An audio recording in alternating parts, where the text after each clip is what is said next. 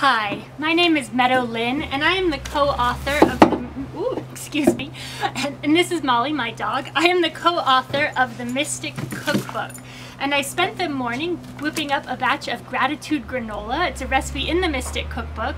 I played Christmas carols and I sang and danced while I created this delicious granola that I'm planning to give to my neighbors for the holidays. It's a wonderful treat that you can make for friends and family as a holiday gift.